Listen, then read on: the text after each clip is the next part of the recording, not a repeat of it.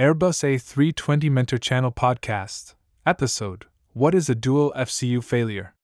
Welcome to the A320 Mentor Channel, the place where real-world operational insights meet the technical systems of the Airbus A320. Today's topic is one that catches the attention of every type-rated pilot. The Dual FCU Failure. What does it mean? How does it impact your flight? And most importantly, how does the aircraft's design keep you safe even in this rare scenario? Let's break it down in detail. Section 1. What is the FCU?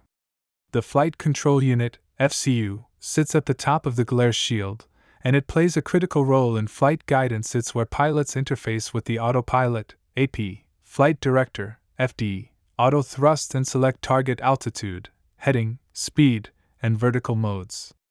In short, the FCU is the pilot's primary tool for mode selection and controlling the aircraft's flight path via the Flight Management Guidance System, FMGS. Each A320 is equipped with two redundant FCU channels, FCU-1 and FCU-2, to provide backup in case one fails. The unit is designed to ensure continuous operation even if one channel experiences a fault. Section 2. What is a dual FCU failure? A dual FCU failure refers to the extremely rare event where both FCU channels become inoperative or non-functional. When this happens, the pilot loses the ability to use the FCU to control or modify flight guidance modes. You can no longer select a new altitude, heading, or speed using the glare shield knobs that includes both managed and selected modes. So what do you lose? Manual input of target speeds, altitudes, headings, vertical speeds.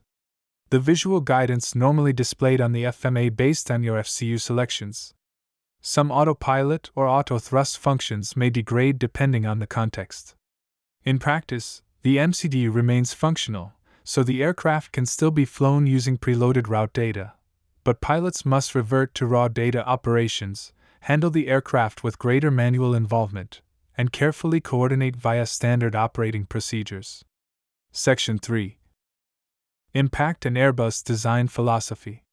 The Airbus A320 is designed with system redundancy and fail-safe principles. Here's what helps mitigate the risks. Both FCUs are powered independently. Failure of both is rare. The aircraft reverts to raw data with guidance from the basic modes like heading or vertical speed being unavailable, but the aircraft remains flyable. Pilots fall back on QRH procedures, including DODAR and NITS for task sharing and situational management. Communication with ATC becomes essential for rerouting, approach vectors, or even declaring pan mayday depending on context. Airbus expects pilots to understand the consequences of such events and apply the fundamental principle: fly, navigate, communicate, and manage. Simulator training often incorporates degraded mode scenarios like this to reinforce handling skills, ecom discipline, and CRM. Wrap up. A dual FCU failure on the A320 sounds dramatic, but with procedural discipline, system knowledge, and the aircraft's resilient architecture, it is a manageable situation. That's why we train, that's why we brief, and that's why you're here on the A320 Mentor Channel. If you found this content valuable, help support the mission of knowledge and preparation. Click join on the main channel page. Access premium simulator content and tutorials for just $0.99 per month. Like, comment, and hit the bell so you never miss an update.